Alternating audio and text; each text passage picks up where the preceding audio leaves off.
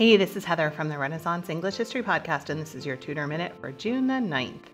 Today in 1511, William Courtenay, 1st Earl of Devon, died at Greenwich.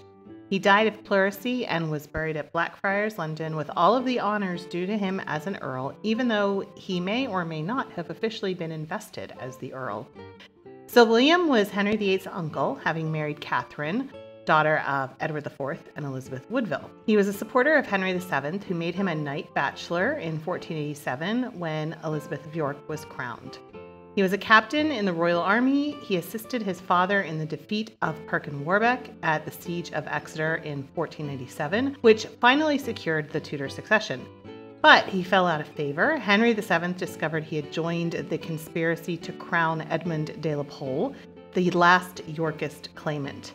He was attainted and imprisoned in the Tower in February 1504 and made incapable of his inheritance.